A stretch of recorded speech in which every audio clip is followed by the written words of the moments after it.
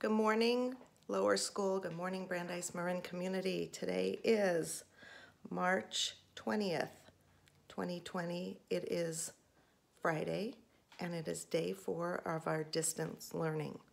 I'm Mrs. R, and I wanted to tell you something very special that happened last night when we were all asleep.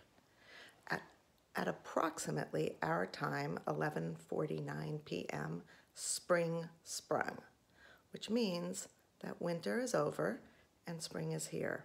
Today, March 20th, is the first official day of spring. Spring, as you know, is one of 4 seasons: spring, summer, autumn or fall, and winter. Late yesterday was the spring equinox.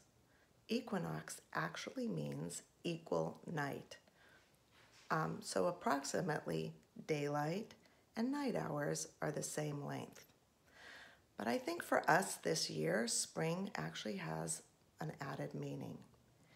It's nature at its best. It's predictable on course.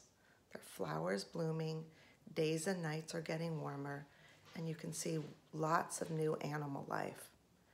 But for us this year, this strange and even scary time, it's a symbol of hope. My message to you for this Shabbat is to walk in nature, observe growth and beauty, and experience hope. Shabbat Shalom and happy spring.